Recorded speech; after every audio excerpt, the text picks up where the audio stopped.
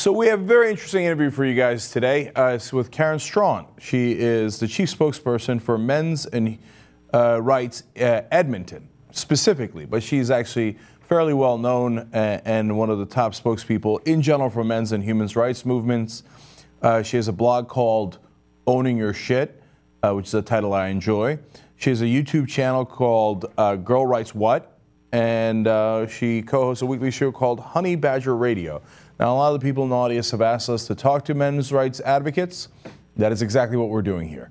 Now, sometimes on the show we have disagreed with such advocates on a case-by-case basis. That doesn't mean this is going to be a debate. This is going to be an informational expedition. Okay? Karen, thanks for joining us on the Young Turks. We appreciate it. Well, thank you for having me. What exactly is men's rights? What does that mean? There are certain issues where men's rights are sort of routinely violated, at least on as far as an equality basis. There are certain situations men can find themselves in where they have essentially no due process, particularly domestic violence and sexual assault cases, where you can be put in jail without any kind of due process at all, or you can be kept from your home. And those types of things, while the laws tend to be gender neutral, they do disproportionately affect men. There's also there's some legal rights that men lack. The right to genital integrity is one of the big ones, and it's sort of a bone of contention among some in this movement, because there are some people who believe that circumcision should be banned, and then there are others who don't feel that way. But it is a very common complaint in the movement that circumcision is still legal and socially acceptable, while female genital mutilation is protected. It's banned under federal law in pretty much every Western country. There are fathers' rights issues that need addressing. There is a very large sentencing gap under the same conditions, in the same circumstances, committing the same crimes. Men are twice as likely to be incarcerated, and they serve generally 60 to 65% longer sentences. That's a wider gap than between blacks and whites in the U.S. So, I mean, there are a whole host of issues that deal with legal and legislative problems and stuff like that. Yeah. Then there are social issues that need to be addressed, social issues of sexism and stuff like that. So, you know, as you explain that whole penumbra of issues that men's rights deals with, it seems to me, as I suspected, that there are some things that clearly need addressing, and some things that people are probably unaware of. You know, the sentencing points that you made are really interesting, and I'd like to know more about that, and I'll look into that more.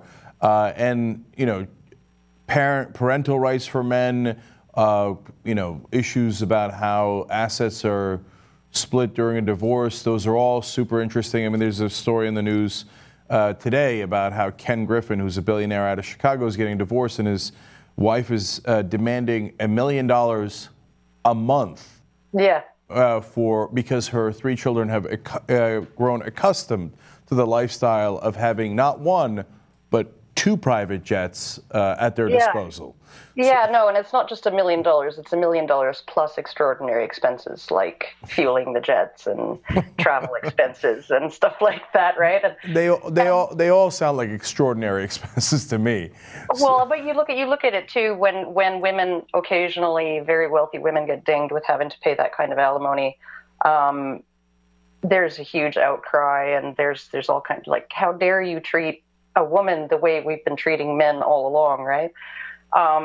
That's unfair, right? It's suddenly unfair when it's the other way around. And I'm hoping that as more women end up having to pay alimony, that'll provide the impetus, the political will to do away with it, at least in terms of indefinite or lifetime alimony in states like Florida. So right. So I think that there's a lot that we can agree on issues like that. On the other hand, I'm not sure that I agree on some of the other things that you mentioned, but that's why we want to talk this through and see where we stand on things. Okay. So when you say let's just take the right to genital integrity first. I'm amused by that language, but so do you?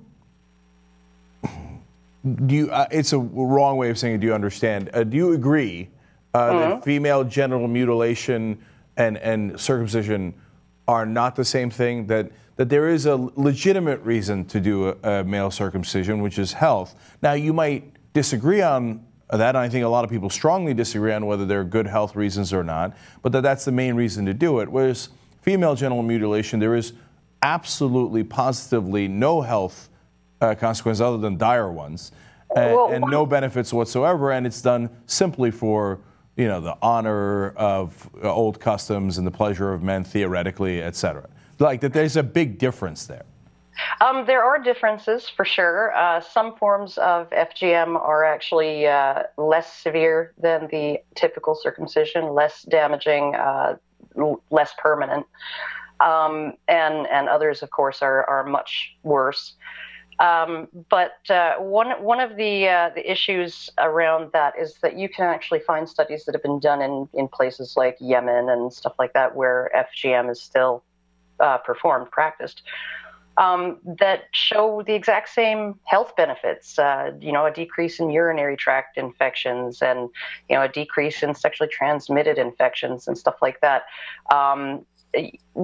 One of the things that most people don't know is that at least sort of secular communities in the U.S. in particular, circumcision began as a health issue, but it began during the nervous excitation theory of disease before we learned about germs and stuff like that. It was promoted by the guy who invented cornflakes, Dr. John Harvey Kellogg, I believe.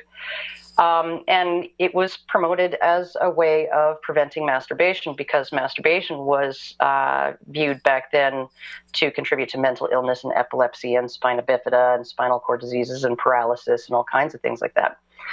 And you can find justifications, you can find medical papers all through the history that that circumcision cures mental illness, circumcision cures epilepsy, circumcision cures this, it cures that, it cures paralysis, spinal paralysis, it cures all of these things.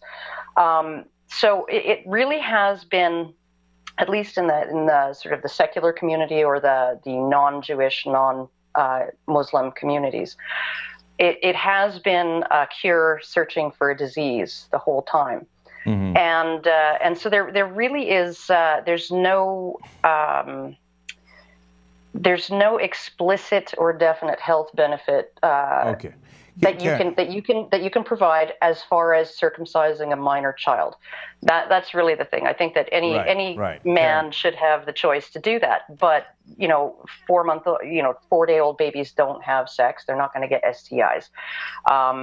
The urinary tract studies, because most full-term babies were circumcised at the time, the uncircumcised ones were generally preemies in the study, and so of course they're going to be more susceptible to urinary tract infections and other health problems. All right. Karen, I don't want to spend too much time on that. There you go. I got it. I mean, I don't agree that it has the same implications and that it's done for the same reasons. But I understand the things that you're laying out. People can decide on their own whether they're in favor of circumcision or not. But if it was intended to cure masturbation, I can assure the audience that it has not worked. Yeah, no, it doesn't. Okay. It really doesn't. Okay, no. All right. But I mean, all right, I don't want to get back into it, but female genital mutilation is clearly to oppress women. Clearly. Whereas circumcision is not nearly as clear, if it's even in that direction, which even if I granted that to you, it's certainly not like a worldwide thing, like let's oppress men by circumcising them. So, okay. It is. Well, I mean, look at it this way: if it originated in order to suppress male sexuality, then one might actually come to the conclusion that it is there to control the behavior of men. I mean, the last thing I'll say on that is that religion wants to oppress all of our sexuality. So we can certainly agree on that. Okay, now let's back up a little bit and talk about general things, because I'm curious, where you come at it from a wider look at this. So there's a lot of talk about feminists in your writing, and I just want to make sure that we're talking about the same things here, because do you grant that feminists for a long time did great work in getting women rights that they clearly did not have, and that today there might be a strand of radical feminism that you disagree with, and I would be surprised if I didn't disagree with, but that there's a distinction between those two different branches of feminism? In some ways, yes. In other ways, no. I mean, if you look at even their advocacy right from the very beginning, so this would be even before women's suffrage and all of that, and you look at a cultural norm such as sort of default father custody after divorce, which is the way things used to be done. And the reason why they were done that way is because the man had the sole financial responsibility for taking care of the children. And if he was at fault for the marriage breakdown, he would continue to have financial responsibility for taking care of his ex-wife in the form of alimony. But he would still have the children because it was his job to take care of them. That was he was solely responsible for that. And you had activists like Carolyn Norton in the UK around the 1850s or so, complaining that this situation really didn't serve women's happiness. And it was mostly talk around what would make women happy and how it was unfair to women that they were made so unhappy after a divorce because they lost their children.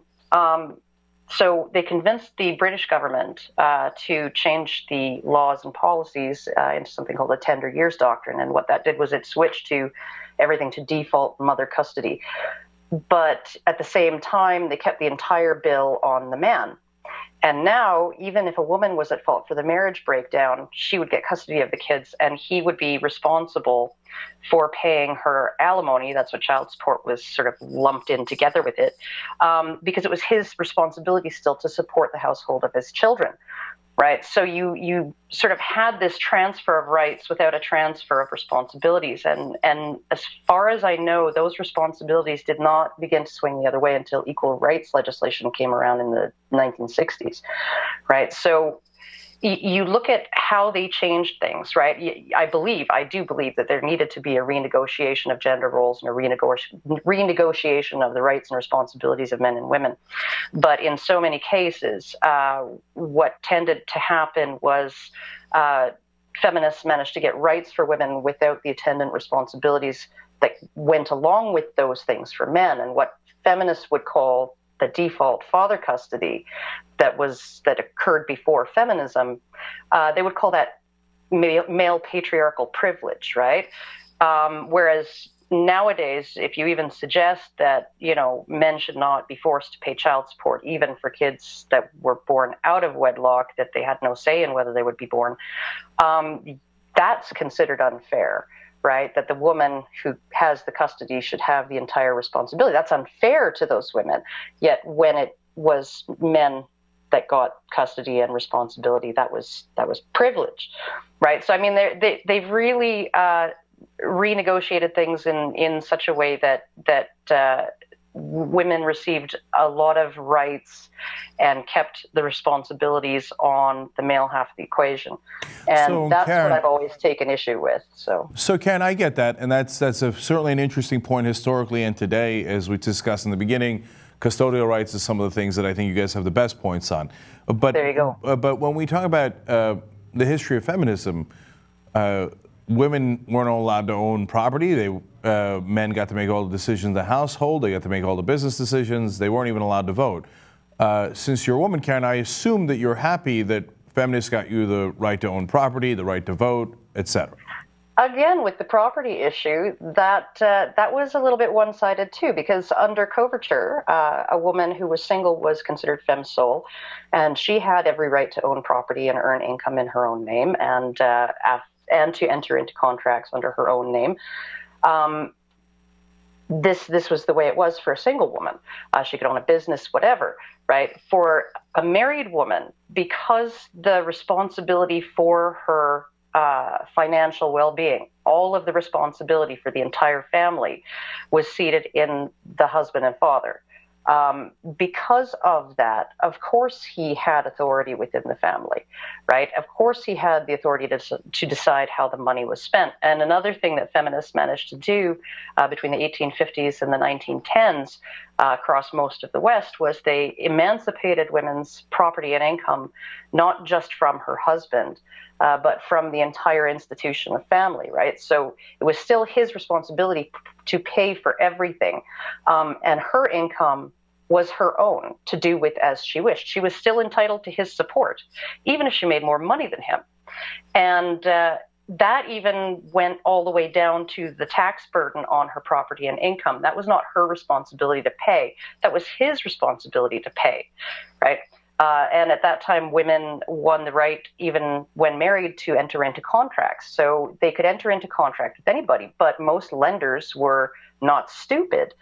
They knew that they could not hold this woman accountable for her debt because it was her husband's job to pay for everything, right? And if she didn't have a husband, it could end up falling on her father or her brother, right? Karen. They would require a cosigner. This was seen to be, vastly unfair, but there was a reason for it, right? Karen. And the reason was it was the man who was ultimately accountable for repaying the debt. So I understand all that, and I think that you're generally making the case that the pendulum swung too far in giving unequal rights to women at some point. But even before the cases that you're referring to, women could, whether single or not, couldn't own any property. And now at this point, I think you'd have to really look into that. I think you really would, because there were in the 1430s there were female master blacksmiths on the roster in London. So Karen, in the guilds. Yes, it depends on the time period, the culture you're talking about, and how far back you go. Right? There's no blanket answer, so it depends. Of course there isn't, but people overall, like to say blanket statements Karen, like women couldn't own property. Well, that's just not the case. But Karen, for Christ's sake, you have to concede that men certainly had, throughout history, far more ability to own property and to be the masters of their own fate in terms of finance than women. You've got to concede that, right? Certainly. Okay. Certainly, that is certainly true. Okay, good. All right. So now, aren't we in a vastly better situation, even if it isn't nearly perfect, today than we were in those years? And it's because of the hard work of women who got those rights for other women? Well, like I said, I would have been much happier if they'd done it in a more equal way. One of the things that has happened is that we've come to consider certain things to be normal, like sort of the idea of a man being declared a default. He's the default father declared in court because he didn't contest paternity in the first 30 days after the child was born. There's a man who's facing jail in Michigan right now because he refuses to pay the $30,000 of back child support he supposedly owes for a child that isn't even his. And we've sort of come to see this enforcement of responsibilities on men who sometimes had nothing to do with anything, like somebody who is not even the father of the kid, as just the new normal, right? It's just how it is. And these are things that can really destroy somebody's life.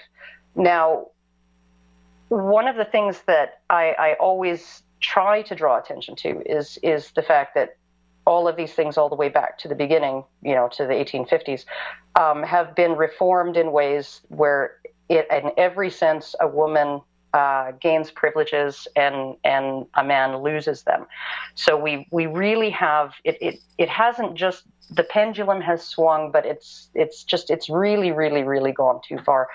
And when you look at some of the complaints of modern day feminists, and this is really what it is, like if it was just equal rights, if that's all it was about, I would consider myself a feminist if that's all that there was. But there's all kinds of baggage attached to it. There's all kinds of theoretical baggage and the feminist lens and a system of philosophies and a worldview and ideology that's all attached to that and underpins what they do. And those, I feel, the theories are highly toxic. I think that they promote discord, they promote fear between the sexes, they promote resentment, and they aren't good for anybody. So Karen, look, when it gets to specific issues in the news, et cetera, we'll have to bring you back on and have further conversations. But just to round up this conversation, there's two other general points that I'd like to discuss. Look, when you talk about, if you say radical feminism or radical political correctness, there's another story out in the news today about how one of the city universities in New York is going to take away Mr. and Miss as titles because they think that it promotes gender inequality. How it does that, I have no idea, right? So do I think that there is a place for a men's rights movement to address how far the pendulum has swung and to address some of the issues where men are being treated unequally? Yes, I do. I want to make sure that the pendulum for men's rights movement doesn't swing so far that it becomes radical in the opposite direction. So, that's why I'm going to ask one more time on the issue of the right to vote. I mean, you can't just tar feminism with the brush of current day, some small strand of radical feminism. I mean, feminists got women the right to vote. Shouldn't you give an enormous thank you to them? Not just because you're a woman, but also because for the sake of humanity, they did a great service to all of us? Okay, well, there were two movements there, right? There was the suffragist movement, and then there was the suffragette movement. And the suffragist movement was interested in votes for everybody. And a lot of them really resented the suffragettes, particularly a lot of female suffragists resented the suffragettes because the suffragettes got up to all kinds of crazy stuff. They lobbed bombs, they burned post offices. I read an account in a man's diary from back then that they tried to push him off a cliff. Out of chivalry, he didn't report the attempted murder. They got into all kinds of criminal activities and stuff like that. I mean, You could even say they were domestic terrorists. And a lot of the suffragists were like, you're just demonstrating that women shouldn't have the vote. I mean, and a lot of public sentiment back then, and this is the history that we don't get told. A lot of public sentiment back then was, well, if this is how women behave, should they get the vote? And another thing, too, there were politicians in the UK who were discussing giving the women the vote long before the suffragettes started up. And I'm sure. Karen, I'm sure if they continue to ask politely, men would have given it to them anyway. Men have been such sweethearts throughout history. Okay, I'm sure they would have just said, hey, women, even though we've denied you the right to vote for the entire history of mankind, literally mankind, if you just stuck around and been polite, we'd have given it to you anyway. Come on, Karen, you got to realize that's the biggest load of horse crap you've ever heard in your life. They took a poll in England of women, and 70% of them didn't want the vote.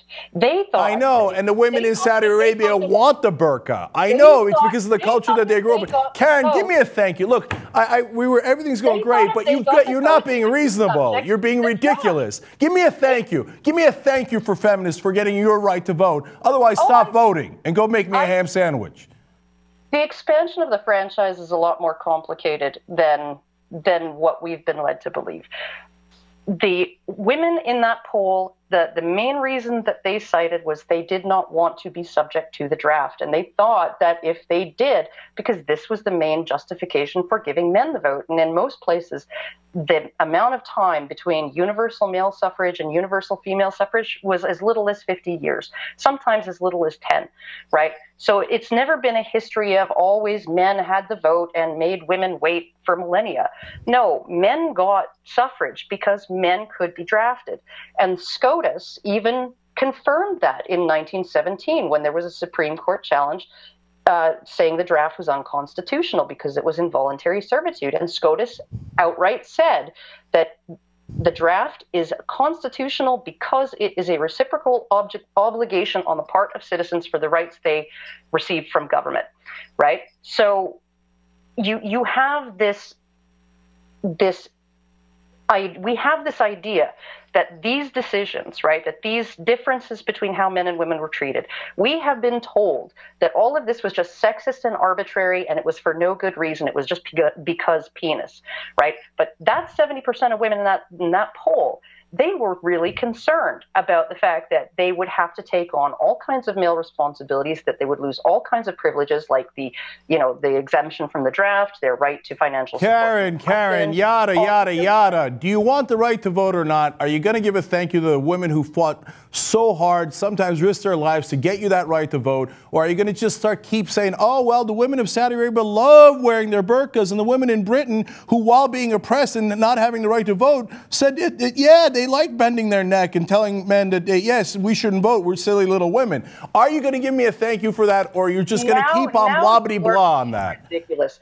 And frankly, I think the last time I voted was 14 years ago in a municipal election. Like Mother Jones often said, you don't need the vote to kick ass. All right, that's okay. You're radical, Karen. You're absolutely ridiculously radical. I mean, look, I thought we were having a rational conversation, and I was going to establish, like, okay, here are the things we agree on, here are the things that are obvious, but you won't grant the most obvious thing in the world. Okay, you don't vote, so you think voting is not that important. All right, give me that right back then, and let's go back to the world where men are in charge and women have no rights. My guess is, Karen, you're not going to like that world. You're not going to like it at all. I don't want to go back there. I mean, you're using the voice that women fought so hard to give you now to fight back against women. There's a tremendous irony there. Okay, so women didn't have a voice, even though women were key in the abolitionist movement. They managed to convince most of the country to prohibit alcohol before they had suffrage. Women have always had a voice. Women have been writing petitions to politicians, since they've been protesting for their rights since ancient Rome. You have a very, very different view of what history was like and the power imbalance between men and women was like before women's suffrage, before the feminist movement. I have a different view of how things were back then, and I absolutely know that with or without the suffragettes, the franchise would have expanded. The franchise continued to expand, all the way through, right? And most of the early expansion had to do with military service. The first 2,000 women to vote in Canada were military nurses, right? And they got the vote a year before the rest of the women in Canada. And not only that, they didn't have to wait till they were 21. All men and women in the military at that time could vote at the age of 18. Okay, right? That sounds because military service and the expansion of the franchise were intimately tied together at that time, and then it expanded further, and it included more and more and more people, right? And even now in Canada, we have a movement. It's not a very popular or large movement yet, but we have a movement to try and expand it to people over 16. So, the franchise has expanded, and it would have expanded with or without the suffragettes, because the suffragists were there agitating for votes for everyone. I know. The suffragettes were so bad. I mean, they didn't have any rights. How dare they ask for any rights, let alone equal rights? All right, we're out of time. Karen Straughan, is an interesting conversation. We probably will pick it back up, even though it's infuriating. Her YouTube channel is Girl Writes What. Her weekly show is called Honey Badger Radio. We have established, in my mind at least in this initial conversation, that of course there is room for men's rights movement in that there are legitimate concerns where men are being treated unequally at this point and that the pendulum has swung too far in one direction. On the other hand, it also appears to me that some portion of the men's rights movements is, as we suspected, radical and ridiculous. Why, thank you. Yes, and at least we have begun to establish those parameters. For that, we thank you, Karen.